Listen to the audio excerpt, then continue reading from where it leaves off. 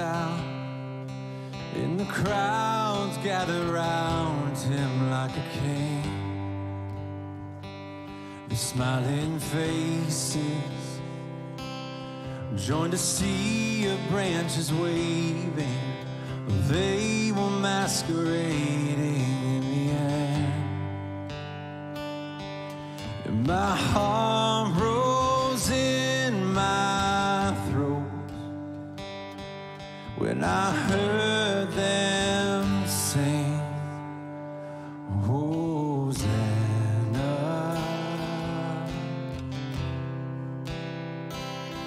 in the highest.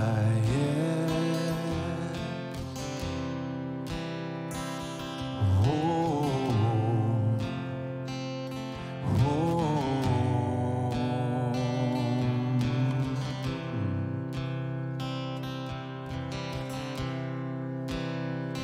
We went upstairs, broke the bread and drank the wine from the only living vine that we would taste. And I watched them take him up the mountainside where he was crucified, the wind said. And they mocked him and cursed him with their mouths and told him to come down if he was God. And my heart broke in my chest when I heard him say, forgive them, it is finished.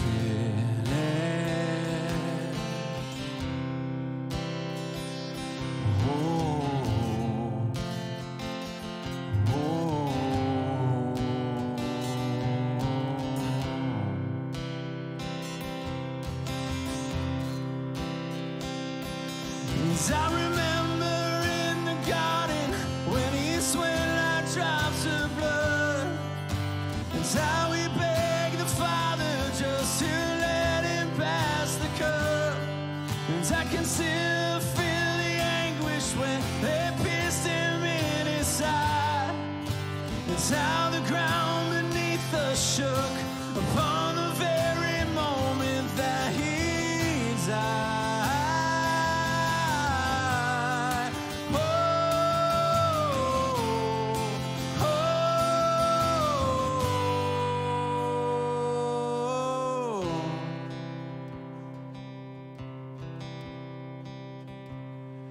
Three days later, we found an empty grave, and the stone rolled away where he had been. And tears of joy streamed down my face, for the angel said, oh, fear not. He's risen. Oh, fear not. He's risen. Oh, fear not. He's risen.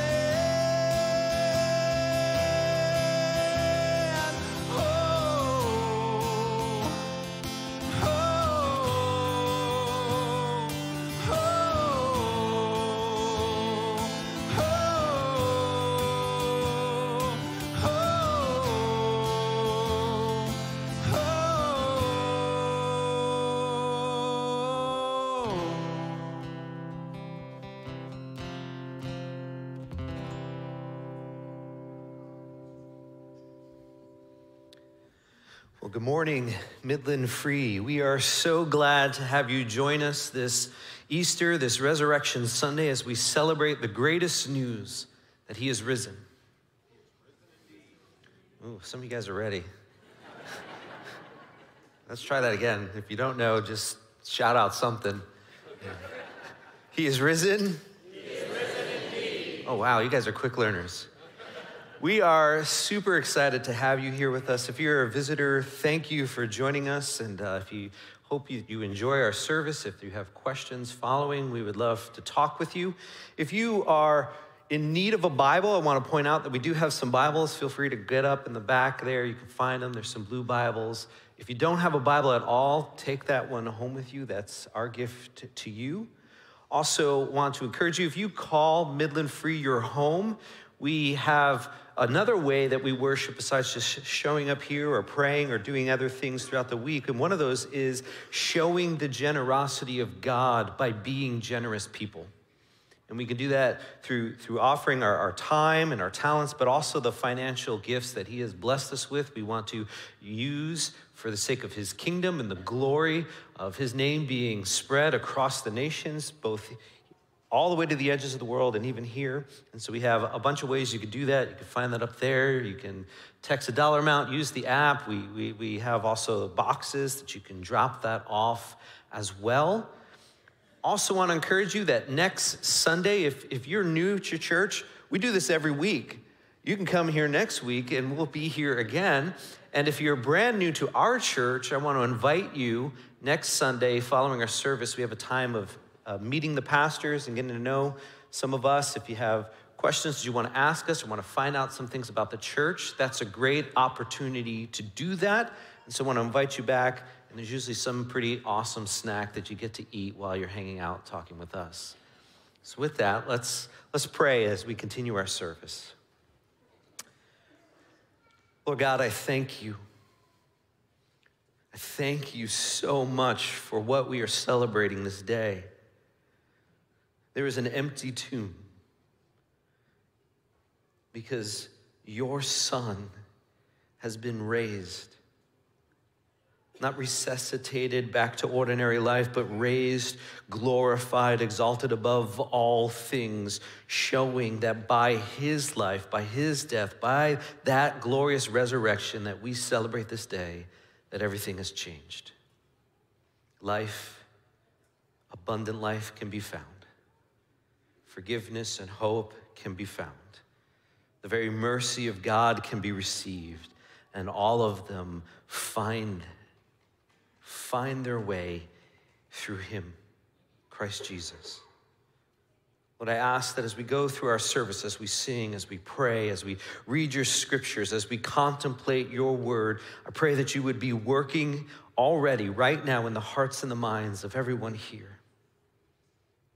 And as we leave this day, we will have even more reason to rejoice because salvation has come.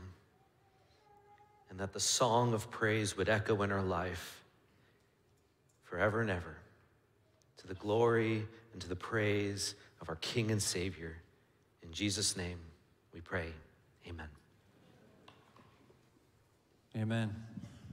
We're super excited to worship with you on this Resurrection Sunday. Good to see all you smiling faces in a room full of people. He is risen.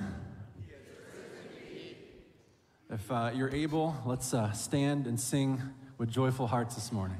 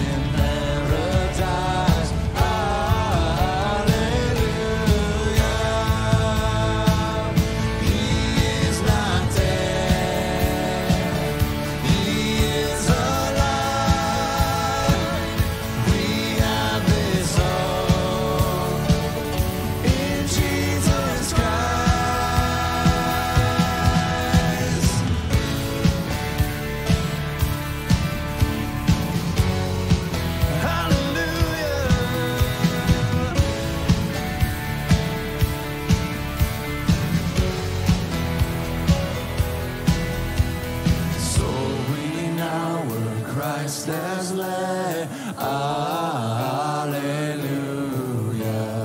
Following our exalted head. Alleluia. Lay like him we rise. Alleluia. Ours across the grave, the skies. Alleluia.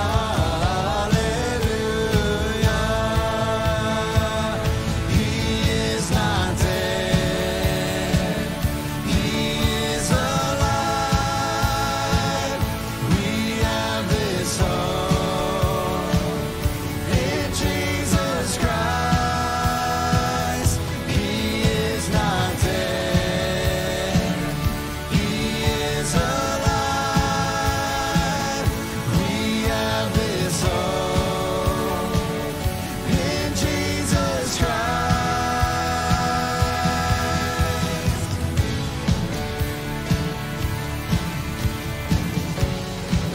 Hallelujah.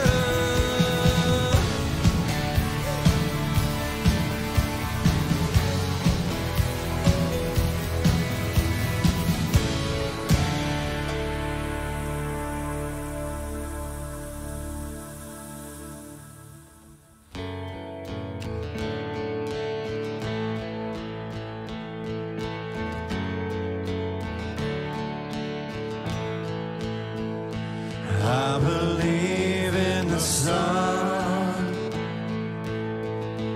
I believe in the risen one. I believe I overcome by the power of his blood. Amen. Amen. I'm alive because he lives. Amen. Amen. Let my song join the one that never ends because he lives.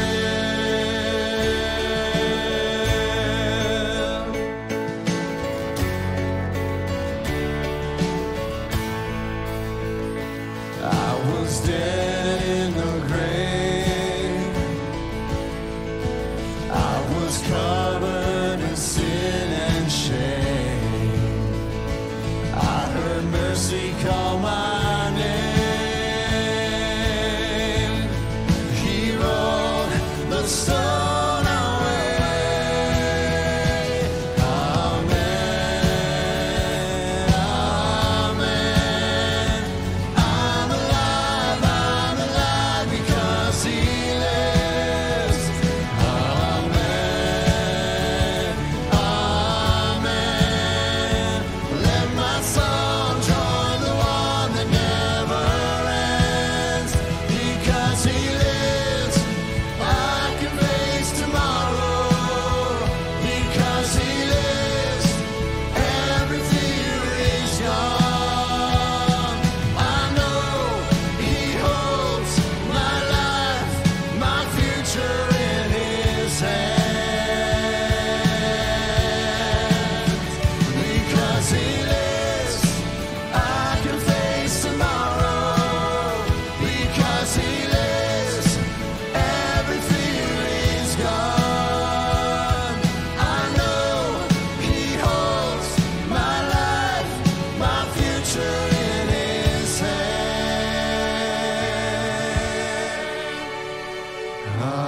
Amen.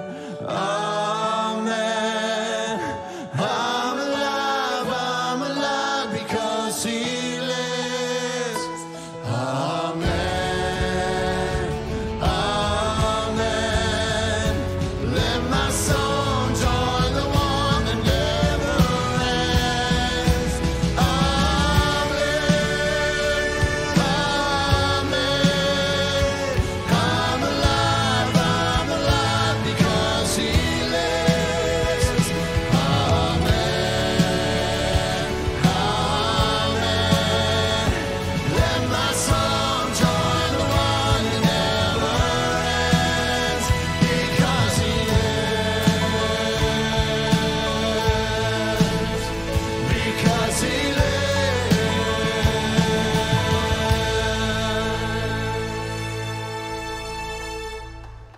He himself bore our sins in his body on that tree, that we might die to sin and live to righteousness.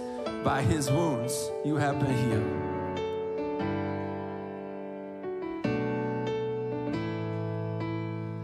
I believe in Christ, risen from the dead.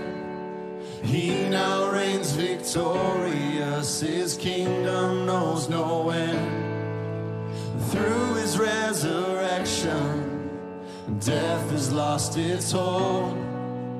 I know on that final day I'll rise as Jesus rose. On that day we will see you shining brighter than the sun. On that day we will know you as we lift our voice as one. To that day we will praise you for your never-ending grace, and we will keep on singing on that glorious day.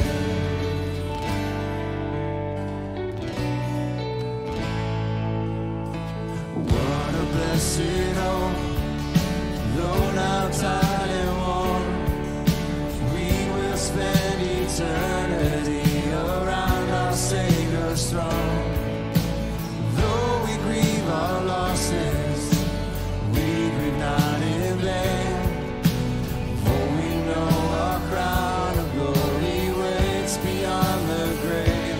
On that day we will see you shining brighter than the sun. On that day we will know you as we lift our voice as one. Till that day we will praise you for your never-ending grace, and we will keep on singing on that glorious day.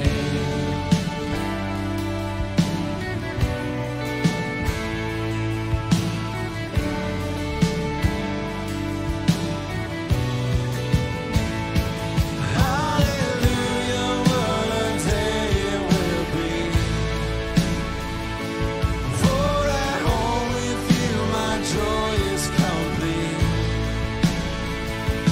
As I run into your arms open wide, I will see my Father who is waiting for me. Hallelujah, what a day it will be. For at home with you my joy is complete. As I run into your arms open wide, I will see my Father who is waiting for me. My Father who is waiting for me. On that day we will see you shining brighter than the sun. On that day we will know you as we lift our voice as one. To that day we will praise you for your never-ending grace, and we will keep on singing on that glorious day. On that day we will see you shining brighter than the sun. On that day we will know you as we lift our voice as one. To that day we will praise you for your never-ending grace, and we will keep on singing on that glorious day. And we will keep on singing on that glorious day. Heavenly Father, we just thank you so much for sending your Son, that Jesus chose to die for us. He was never cornered, but he chose. Lord, we thank you so much. We just ask that you soften our hearts this morning as we hear your word, the truth. We love you, we praise you, we thank you. It's the powerful name of Jesus that we pray all these things. Amen. Before you sit down, say hi to those around you. Happy Easter, everyone.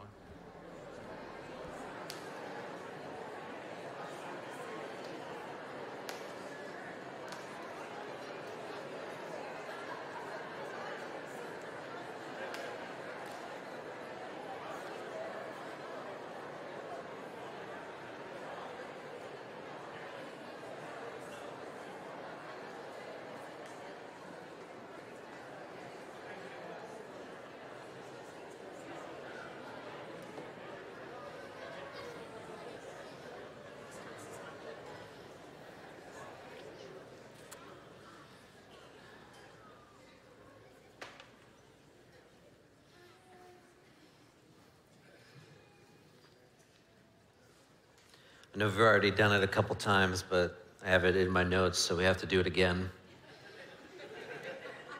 He is risen. He is risen indeed. That statement, that reality is at the very core of the Christian faith. If there is no resurrection, all that we do as Christians, all that we believe as followers of Christ, all that we hope in as having new identities in this risen, reigning one is an utter waste of time. If there's no resurrection, we remain under the power and the authority of sin. We are still under the righteous wrath of God that rightfully should be poured out upon sinful rebels. If there's no resurrection, Jesus is like any other man who died before him or like any other man who has died since. He's not Christ. He's not God. He's not Savior. He's just some overzealous religious leader who made bold promises, breathed his last breath on an execution cross, and became food for worms. But, very important, but if Jesus has been risen, his resurrection means something. If Jesus has been resurrected, he has accomplished something amazing. And surely if he has been resurrected, we should put our hope and trust in him. So we're going to spend this morning looking at that resurrection, but before we do, let's pray.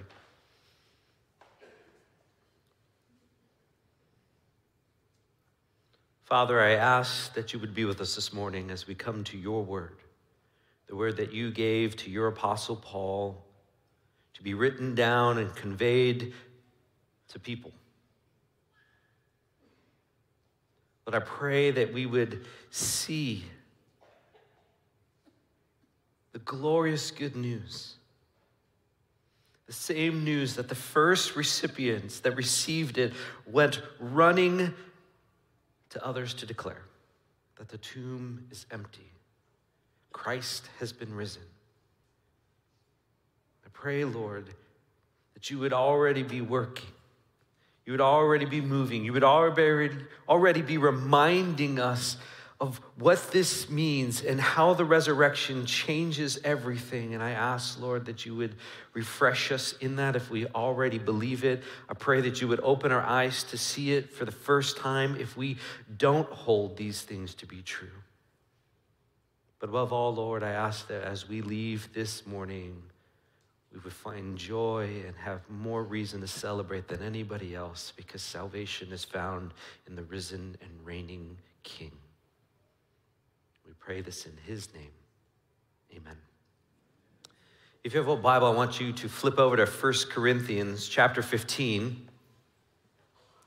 1 Corinthians chapter 15, Paul, an apostle of Jesus, writes this letter to this church in Corinth, which is in Greece.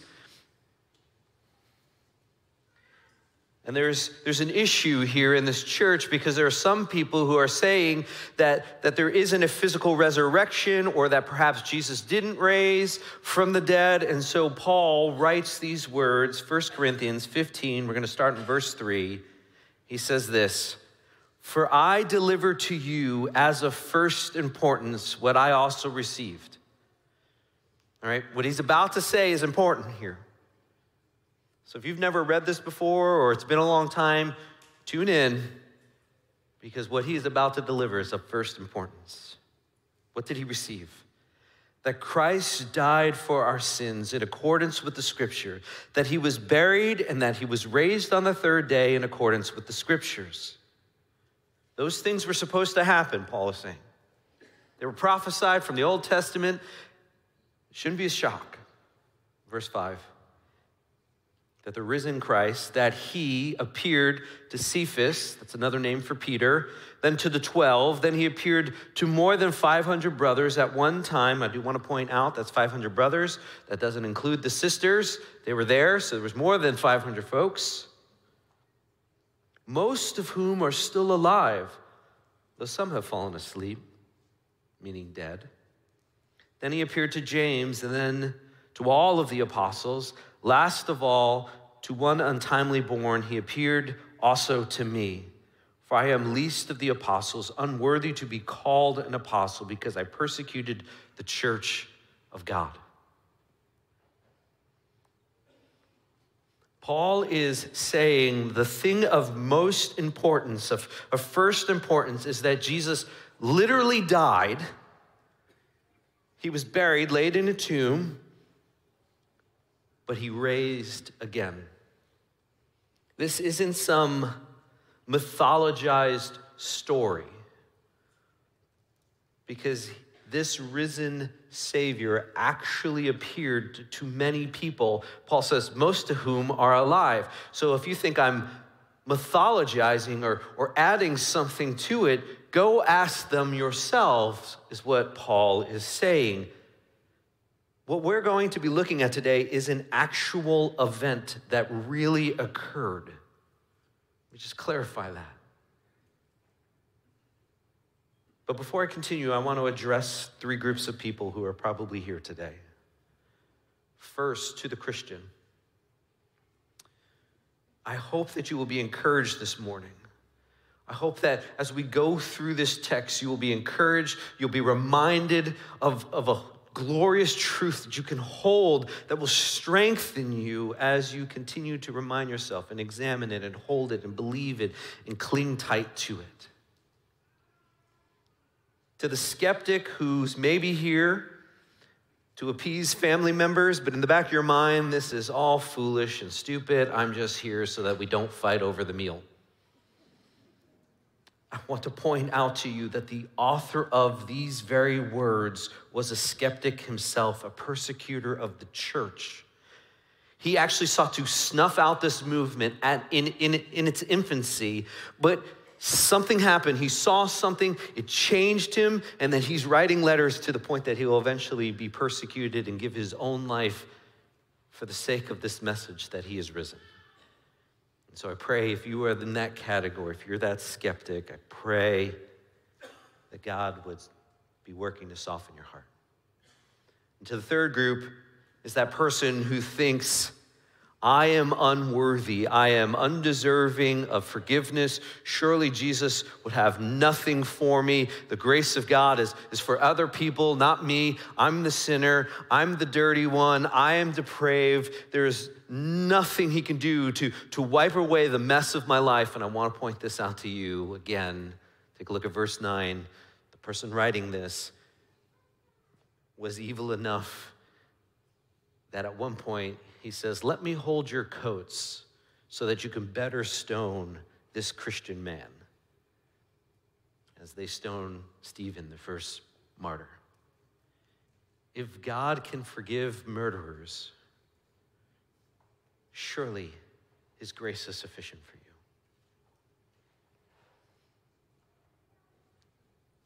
If you're thinking, what about me? The reality is you probably fall into one of those three groups. And to all of us, I say, there is none outside of the saving grace of God. Wherever you are, whatever you have done, God's grace is sufficient for you. So why does Paul write to the Corinthians, this is of first importance, the empty tomb, the resurrection of Jesus? Because the resurrection addresses core needs of every human being and addresses the desires that we all have. And I want to look a little bit further in this text. I've read verses 3 through 9, but I want to read a few more verses here. If you have your Bible, 1 Corinthians 15, starting in verse 12, we read these words. Now, if Christ is proclaimed as raised from the dead, how can some of you say that there's no resurrection of the dead? But if there is no resurrection of the dead, then not even Christ has been raised. And if Christ has not been raised, then our preaching is in vain and your faith is in vain. We are even found to be misrepresenting God because we testify about God that he raised Christ, whom he did not raise, if it is true that the dead are not raised. For if the dead are not raised, not even Christ has been raised. And if Christ has not been raised, your faith is futile, and you are still in your sins. Then those who have fallen asleep in Christ have perished. If in Christ we have hope in this life only, we are of all people most to be pitied. But in fact, Christ has been raised from the dead, the first fruits of those who have fallen asleep. For as by a man came death, by a man has come also the resurrection of the dead. For as in Adam all die, so also in Christ shall all be made alive. Church, if Christ is not raised, what do we have? If it's true that there's no resurrection, if it's true that Jesus is still dead, if it's true that he wasn't raised, what are we left with? This is a major issue. The Apostle Paul writes in verse 14, if Christ is not raised, then our preaching is in vain. If there's no resurrection, what's the point? If there's no resurrection, which Paul and others are preaching is the power and the hope of salvation, if that doesn't happen, my faith, your faith is in vain. He would write later on, just a few verses later in verse 17, that your faith is futile. If the Savior is still dead, he's not the Savior. Every Christian belief, every hope that we have hinges on the reality that Christ is resurrected. If Jesus has not raised, our faith is useless. It accomplishes nothing. We are just wasting our time this morning. He goes on and he says, it's not just that. In verse 17, he says, if Christ is not raised, we are found to be misrepresenting God. If the tomb is not empty, what do we have? Because we, right, the early church, myself included, we are preaching that the empty tomb is a sign that Jesus actually was approved by God the Father and so could take on our sins and not just take them on, but actually did something with them, covering them with his righteousness. And you know that God accepted that sacrifice because he raised him from the dead. He wasn't a sinner, he was innocent, and he satisfied the debt due to us for our sins. But if the tomb is still full, our faith is pointless. And again, why are we here? He goes on and he says, if Christ has not been raised, verse 17, we're still in our sins. If we're still in our sins, we're dead. We have no hope. We still are going to experience the burden and the weight and the guilt of the sins of our life. In verse 18, he says, those who have fallen asleep have perished if there's no resurrection, because there's no life, there's no hope. We just eat, drink, and be merry because one day you'll be dead. That's it. It's done. What a pitiful state we find ourselves in if we are praising the name of one who is still dead. Because what has he accomplished? If there's no resurrection, we who believe in Christ are putting a foolish hope in fanciful dreams. We will be left just as disappointed, just as dead, just as separated from God as everybody else. But notice here how Paul is addressing the resurrection. He's using a proposition. He's saying, if there is no resurrection, if Christ has not been raised, if. But the reason we celebrate this day is because Christ has been raised physically from the grave. There's no if about it.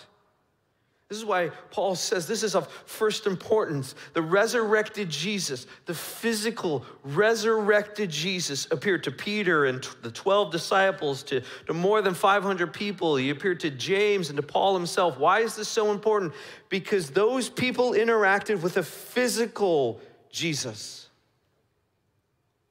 The raised Jesus was not a spirit. He was touched. He dined with many of his followers. This wasn't some sort of mass hallucination. That's not how it works. Perhaps you're familiar with an event that occurred in my home state a bunch of years ago. It's called Woodstock. It was the quickest thing that I went to mass hallucination. Because people were hallucinating there, let's be honest, right? Maybe some of you were there. There's always people like, I was there. Were you really? Side point. But if you're taking, hallucinations, drugs that are making you to hallucinate, you're not seeing the same thing that the person who is hallucinating next to you is seeing. That's not how it works. Perhaps you see Jesus, but perhaps the person next to you is seeing something drastically different. You don't have more than 500 people having the same vision or the same hallucination at the same time. That's not how it works. The only thing that explains it is that they saw physical Christ standing before them. The early church could have proclaimed that Jesus was resurrected spiritually, but they don't do that. They go all in and they say, no, it was him. Not a vision of him, not a ghost of him, not something that looked like him. It was him. Some can say, I stuck my hand in the holes. Others could say, I saw him prepare breakfast and he ate with us. From the very beginning, the physical bodily resurrection of Jesus has been the hope of the church. Christians see Jesus as the first fruit, meaning others would follow after him and experience a physical, resurrected, glorified body that will give them a fullness of life and an abundance that they've never experienced. They will actually be more alive because of the resurrection than they were before the resurrection. This is what Paul is pointing to in verses 21 and 22 when he says, for in Adam all die. Right, when Adam ate that fruit, all who are in him, that's all of humanity, so also in Christ shall all be made alive. In Adam, all sinned and inherited the consequence of sin, which is death. And that death is a physical death, but it's also a spiritual death. And then in Christ, the one who is often called the new Adam, the greater Adam, those who put their faith and hope in him receive resurrected life, and not just a physical life, but a spiritual life. We are made new through Jesus' death and resurrection. He redeems us completely. Why do we celebrate the resurrection of a physical Christ? Because if you want your body to be healed, it needs to be redeemed.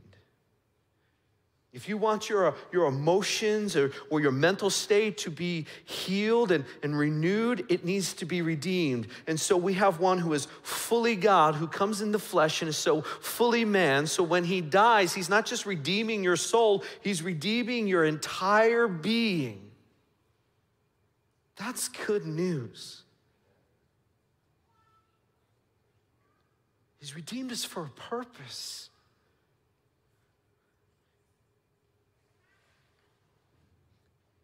He is risen. Therefore, everything is different. I want to walk through these verses again, but I want you to look at them differently. Let's look at these 5 realities for you if you're a Christian since Christ has been raised. I want to look at it no longer as if, but since. Since Christ has been raised, our sin is forgiven. Since he has been raised, our sin is forgiven. In verse 17, Paul writes, if Christ had not been raised, we would still be in our sin. But since he has been raised, those who place their faith in him are freed and pardoned from sin. If you joined us on our Good Friday service, one of the things we did was just kind of symbolically showed that. We took some time, we wrote down our sins or sin we're struggling with or an idol that we're pursuing, and we literally were nailing it to a piece of wood, symbolically showing that I'm gonna lay this down because I believe that Christ actually did something when he died, and that God actually accepted it when he was resurrected. This is why when the first song was here, I don't know if you noticed that, I thought it was pretty cool that the cross went from red to white when Joe started saying he had risen. Because it means that the blood of Christ was sufficient to cover over your sin, no matter what it was. And then when God looks upon you, if you put your faith and hope in Christ and Christ alone, he doesn't say sinner, he says, my beloved. That's awesome. Because I don't know about you, but there are times I forget that Christ has risen, and I start looking at myself and I say, surely God cannot love me. But then I look to a tomb and I see that it is empty, and I know that God has risen, my Savior, and he has counted his work as done, finished, approved, and satisfying the wrath against the sin that I have committed. This is why we celebrate. If you're not a Christian, this reality isn't true for you yet. Paul would write in Romans chapter 4, Jesus was delivered for our trespasses and raised up for our justification. Those who repent, those who believe in Christ are acquitted. They are counted not guilty, not because you're innocent, but because he was innocent. Because he substituted himself in your place. That's not true if you're not a believer, but that doesn't have to stay that way. Today could be the day that everything changes for you. Forgiveness is not the end point of salvation. It's merely just the entrance into the grace of God. But I think some of the reason Paul starts here is because forgiveness in a way is like a key to a mansion. Right? If you're forgiven, you're given a glorious inheritance, like this mansion, right? I have this picture up here. Like imagine you have this key, you're forgiven, you walk into the foyer, you have, these pretty cool stairways going up there, there's stuff in the back, but forgiveness is basically saying, if you stop at forgiveness, you've said, I'm pretty cool with the foyer. I don't know what's upstairs, but I'm never gonna go up there. I don't know what's the door to the right or the left. If there's a pool back there, I'm never gonna see it. I'm good with forgiveness. If that's you, I want to encourage you. You are missing out on the depths and the glory of the grace of God. Please don't see as forgiveness as the end of salvation. It is merely just the doorway into a glorious inheritance. The apostle continues on. Since Christ has been raised, church, our faith is trustworthy and precious. Your faith in Christ is trustworthy. It's precious. The resurrection reveals that Jesus' words are true. He said he was going to be martyred. He said he was going to be turned over to the authorities. He said he was going to be killed. He also said he was going to be raised 3 days later.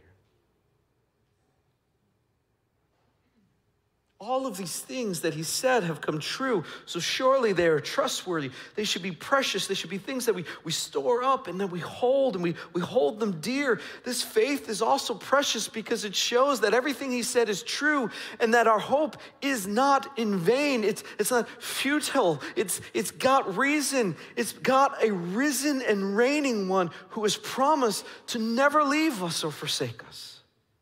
That's precious. That's something we need to hold on to. The resurrection affirms that God has the ability to conquer every enemy you might face. The resurrection reminds us that God loves us and is faithful towards us. That's precious. That's something we should cling to. Church, since Christ has been raised, what we proclaim of God is true. Since Christ has been raised, what we proclaim is true. Paul writes in verse 14 that if Jesus is not raised, that he and others, again, I include myself, misrepresent God. If he is dead, I'm a liar. And I'm not just a liar about Christ. I'm a liar about Yahweh, God. Because I'm teaching you, just like Paul and others, I'm trying to plead with you. If you want to be right with God, the only way you can do it is through Christ. And the only reason you can trust in Christ is because he took on your sins in your place. The only reason you could trust in him is because the grave is empty. The only reason you could trust, the only hope we have, right? I keep pointing to Jesus, to Jesus, to Jesus, to Jesus. But if Jesus is dead, I am lying about God because I am saying that's God's way to redeem you.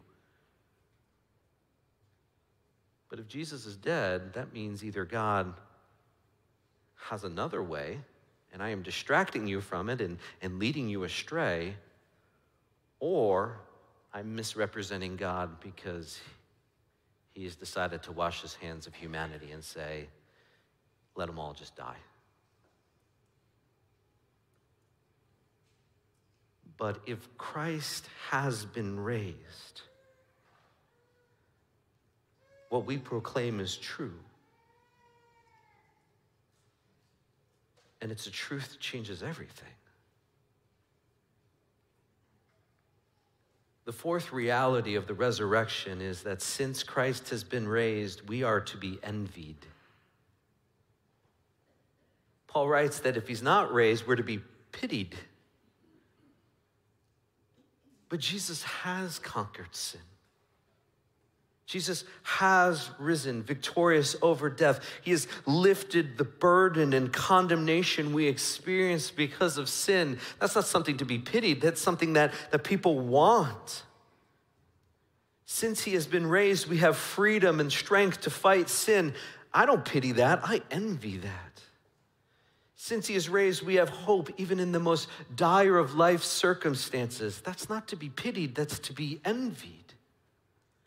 Since he has risen, we can trust that God is for us, working in us, and that he wants what's best for us. He hasn't left us. He hasn't forsaken us. He hasn't cast us out forever and ever to be damned for all eternity, but instead, in love and kindness, he came and redeemed us back to himself. Through the resurrection of Christ, we get God. Why would you pity me? You should be envious because we have the greatest glory and good gift ever to be given. We have the treasure of God himself looking and delighting upon us, and then we can enter into his presence and delight in him forever and ever. Don't pity me. I pray for you. And finally, we come to this reality. Since Christ has been risen, those who die in Christ shall never die. And that's another reason not to pity us. If Christ has been raised, those who die in Christ shall never die.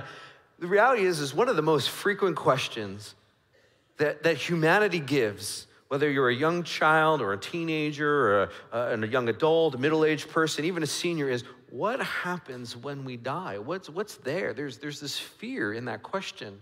I don't know what's around the corner when I finally breathe my last breath. I think there's this innate fear in us that we don't want to die.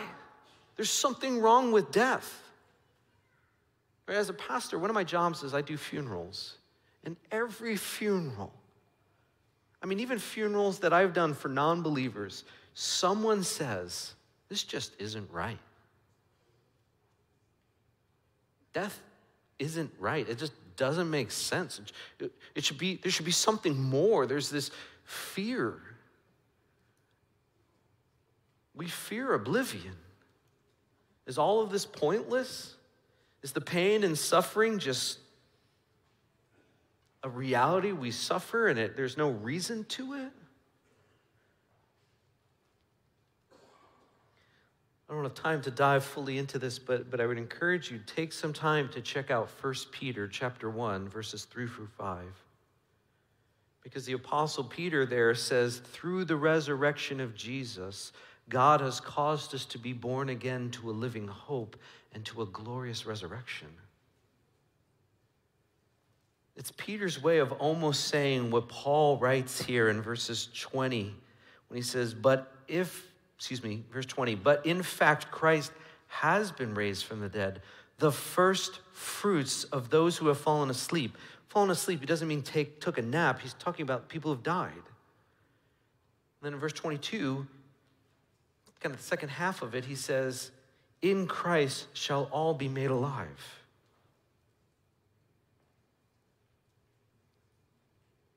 Because of the resurrection, there's hope that when this life is through, you don't fade into oblivion. Because of the resurrection, the sting of death is removed. There's a drastic difference if you go to a funeral of the atheist or the non-believer, compare that to the funeral of the believer. I mean, there's sorrow and there's mourning, right? Both cases, right? Like, we're humans. Whether you're a believer or not a believer, your heart breaks when people die. But there's hope for the Christian. Because they know they serve a risen, living God who can take our mortal flesh and breathe better life into it than we ever experienced here on earth. Paul writes in his second letter to the Corinthians, chapter 5, verse 4, these glorious words. He says, for while we are still in this tent, all right, he's talking about the body, right? He's using an analogy. Your body's like a tent, right? Your soul and spirit it's housed in this tent. We groan and being burdened, not that we would be unclothed, right? Not that humanity, not that the physical flesh would somehow disappear, but rather that we would be further clothed. What are you talking about there, Paul? So that what is mortal would be swallowed up in life. What Paul is saying is, the hope of the Christian isn't that we are some sort of spiritual beings floating around in all eternity. The hope of the Christian is that you will be given a better body, a better physical body, one that's glorified, one like the risen Christ was given when he was raised from the dead. We aren't going to be spirits floating around. Please, if you don't remember anything else, remember that for a moment. The fact that you're human isn't evil. It's the sin that we do. And the promise we have in a resurrection is that you will be made new. You will be more human than you ever were. And those who have put their faith and hope in Christ will not have to wrestle with sin inside themselves anymore, because that part of your life has been redeemed by the risen Christ. And so you enter into a new and glorious life that you will live forever and ever within the presence of God. It can be yours. It is yours only through Christ. The greatest news in all the universe is that Jesus raised from the dead, that he was victorious, that he trampled over sin and death, that he satisfied the wrath of God and so reconciled us back to God. How do I know that? Because he is risen.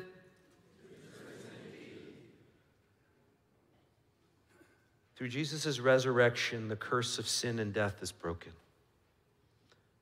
Through Jesus' resurrection, we who are dead can find true life in him. Because of his resurrection, those who have placed their faith in him will never experience the full sting of death, but instead will enter into their joy, rejoicing in the name of the risen King.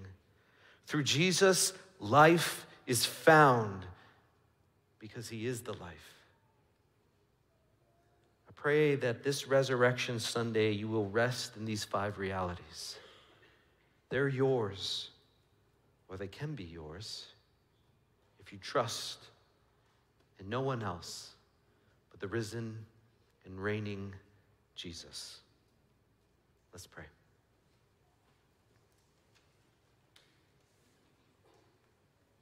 Lord, help us. Help us to see the good news that the tomb is empty. Help us to see that the resurrection points to so many of these glorious realities. There is an innate desire in our heart that wants to live, and life is found in him. We want there to be more than just the pain and suffering of this world, and in the resurrection, we find that there is hope amidst this pain in this world, but also a glorious hope that is ours that far exceeds even this world. But God, I pray that we would rest in the glorious news that's of first importance, that Jesus didn't just die for our sins, but rose victorious. May we celebrate that. Lord, I pray that you would use my foolish words to pierce the hearts of those who are wondering, who are pondering, who are angry, who are confused, that they would see that you met them in their mess so that you could redeem them.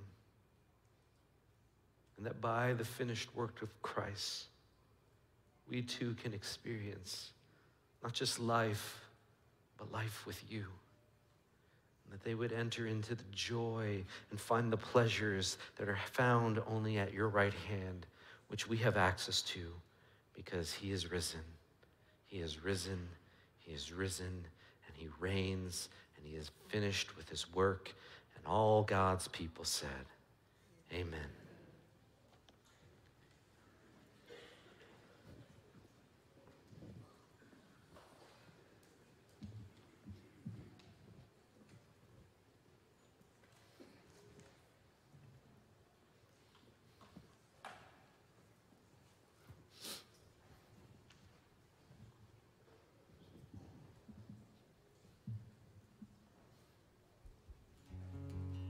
Let's stand and sing in response.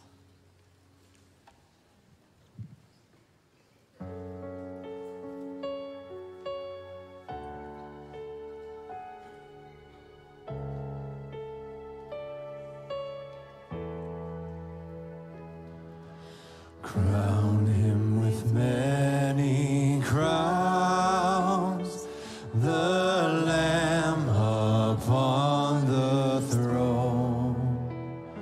Hark how the heavenly anthem drowns all music but its own.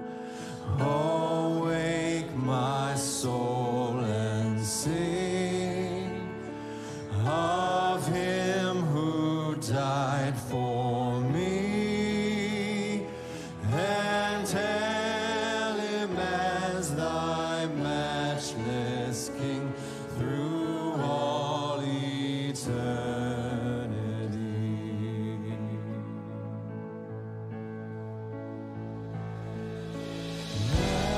Majesty, Lord of all, let every throne before him fall. The King of kings, oh come adore our God.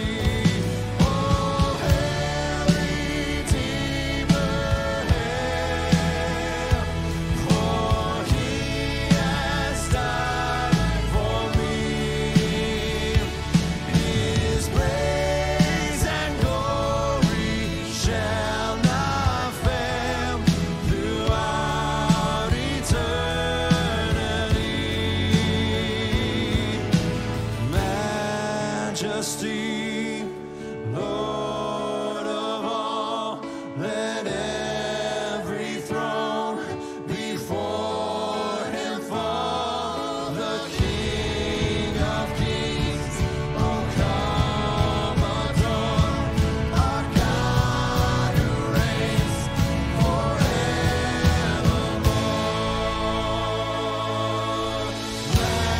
Majesty, Lord of all, let every throne before him fall. The King of Kings, oh come adore our God who reigns forevermore. Praise God who reigns forevermore.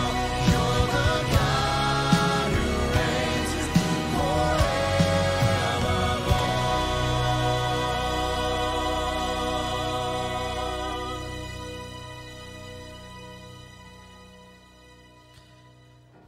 Just want to encourage you that if you want someone to talk to, if you want someone to pray with, if you're dealing with something, you're wrestling with something, or maybe you're one of those people like, hey, I got some questions. I want to encourage you, after we dismiss you, feel free to come forward. Our pastors, some of our care teams, some of the elders will be here to pray with you, to talk to you, to help you walk through some of these things. If you want to know more about what is this hope of the risen King, come talk to us. I would ask for this section here, you guys over here, if you could help us by, when you leave, stacking those chairs. We'd appreciate that as we get ready for the other activities and things that we have throughout the week. Let me send you out with these words. From a little further down in 1 Corinthians 15, when the perishable puts on the imperishable, and the mortal puts on immortality, then shall come to pass the saying that is written, death is swallowed up in victory. O death, where is your victory? O death, where is your sting? The sting of death is sin, and the power of sin is the law. But thanks be to God who gives us the victory through our Lord Jesus Christ. We know we have this victory because he is risen. Have a blessed week, church.